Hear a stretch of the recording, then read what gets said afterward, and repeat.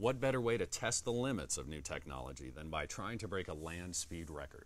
Since the early 90s, students here at CAR have been racing electric and hydrogen fuel cell vehicles as part of their research.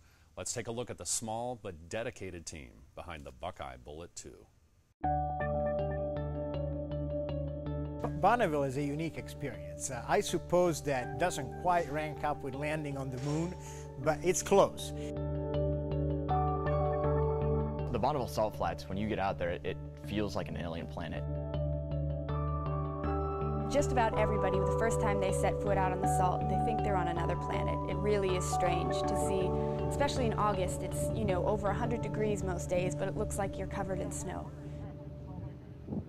The idea that a team of students could actually build an electric land speed record vehicle, go out to Bonneville, and in a couple of years not just surpass but shatter the existing land speed record is a one-of-a-kind thing. My name is Kimberly Stevens. My name is Isaac Harper. My name is Kevin Ponziani. And I do aerodynamic design for the Buckeye Bullet 2. I'm a student at The Ohio State University in mechanical engineering. And I work on the electronics and controls for the Buckeye Bullet 2. I'm the team leader of the Buckeye Bullet.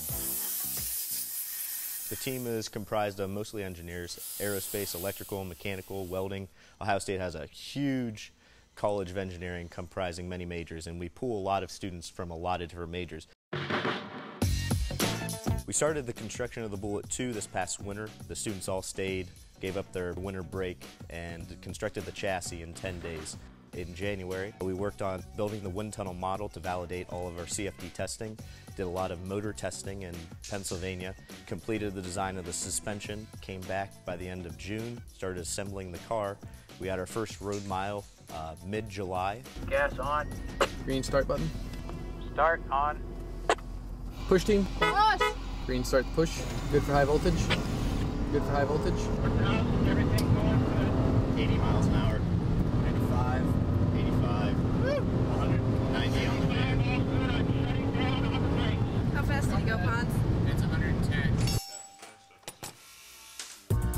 The Center for Automotive Research is an interdisciplinary center in the College of Engineering. We do research and education in all aspects of automotive engineering, and in particular we've been involved in electric and hybrid electric vehicle development and education since the early 1990s. Racing an open-wheel, single-seater race car, our team ended up winning all 3 of the national championships in the Formula Lightning Electric Race Series. The students were excited about continuing their programs with electric racing, and they came up with the idea, alongside with a sponsor, to build a battery-powered land speed record car. So we sat down and started designing a vehicle that was designed to go 300 plus miles an hour. And by 2004, we had actually accomplished our record, setting the US EV land speed record at almost 315 miles per hour.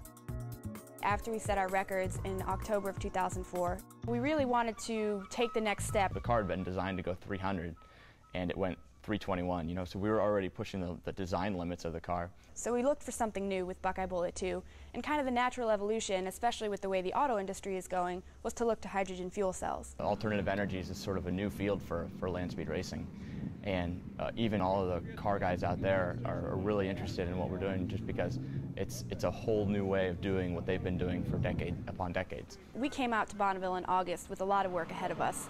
Some things hadn't been assembled yet. We still had a lot of work to do. So we spent the first couple of days at Bonneville actually passing tech inspection and doing the last finishing touches on the car to get it absolutely race ready.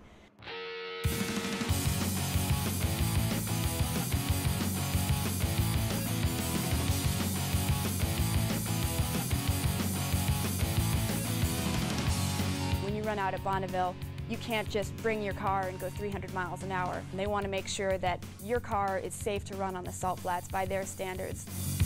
They want the car to step through the speeds and make sure that it's mechanically safe. So the first run we did, they told us to go 150, and Roger went 149. Once you've passed technical inspection, then they want to make you slowly bump up your speeds.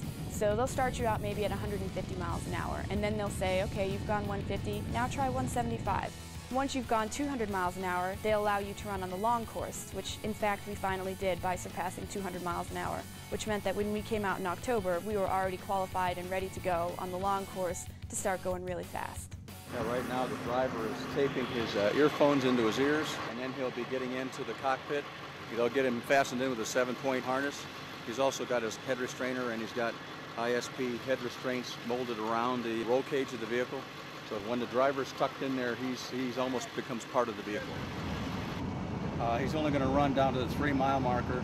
If we see a rooster tail, we know he's making some pretty good speed.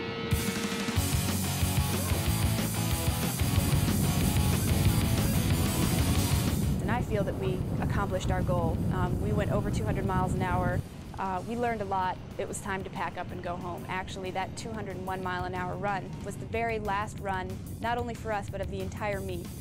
We were the very last car to take off, so there really wasn't anything else we could do after 201 except pack up, come home, make some changes, get the car ready to go back out in October.